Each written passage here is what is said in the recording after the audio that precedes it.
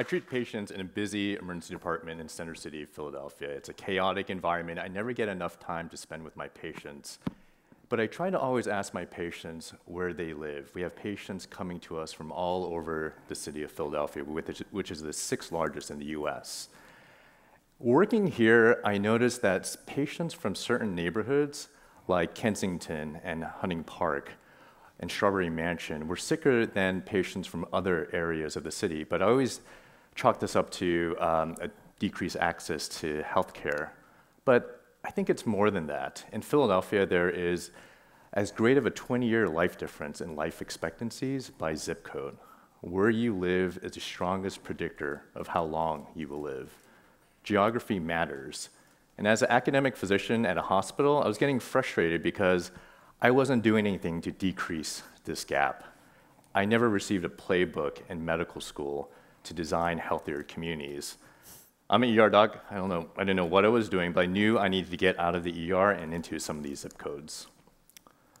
This is Fair Hill Square Park. It's known as one of the roughest neighborhoods in Philadelphia. It looks nice, but shootings happen here in the middle of the day. And if you go 3 miles south to where those tall buildings are in the back, that's where my hospital is. And lifespan increases by almost 20 years as you go only about 3 miles. People die here at an earlier age. So I asked a nonprofit organization, the Food Trust. They operate a farmer's market in this park. I asked them if I could bring my medical students and if we could have a pop-up stand right at the farmer's market on the bottom of your screen. So at this stand, we had medical and pre-medical students talk with people coming to the park. And we asked them what their community needed to be healthier. People said things like, we need better access to fresh fruits and vegetables. We need better access to healthcare. That didn't surprise me, but what surprised me was the theme of safety coming up over and over again, that they needed safer street corners. They needed safer places for their children to play. They needed to stop the influx of drugs into their community and the violence that comes with that. So we captured these insights and the direct quotes from these community members about what the barriers were to health and what the solutions were to health. And our team of medical students created this campaign called Health Insights 215 after the area code of Philadelphia. And they captured the insights, these hyperlocal insights of community members, and they posted on social media, on Instagram and Twitter. And this project really developed a deeper empathy for our students and us about these communities like Kensington and Strawberry Mansion. We also had the opportunity to engage in this community in this school park that you see here. And in this park, there's this playground. And these playgrounds in these urban areas are some of the only places where children can play safely. And we partnered with a nonprofit organization called Studio Ludo to research this playground. So we set up these sensors across the playground, and we were able to detect how much and how quickly children played here.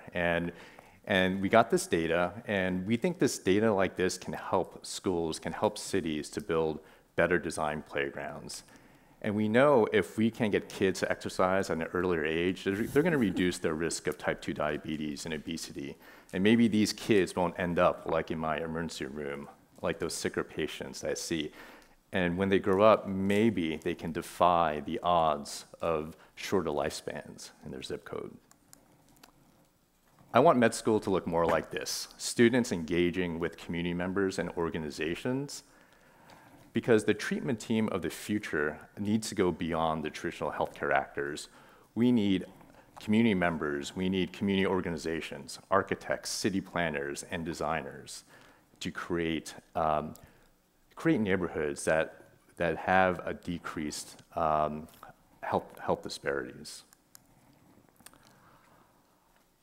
So I am not a community activist. I'm not a public health researcher. I work in an emergency room, but I was compelled to go into these zip codes because people's destiny should not be determined by what zip code they were born into. How might we reduce the health disparities in our own neighborhoods? I suggest a few things. Number one, find a zip code near you where people die at an earlier age. Two, engage with a nonprofit organization that works in that community that already has a relationship. And 3, start a project with that organization to try to reduce these health disparities. Thank you.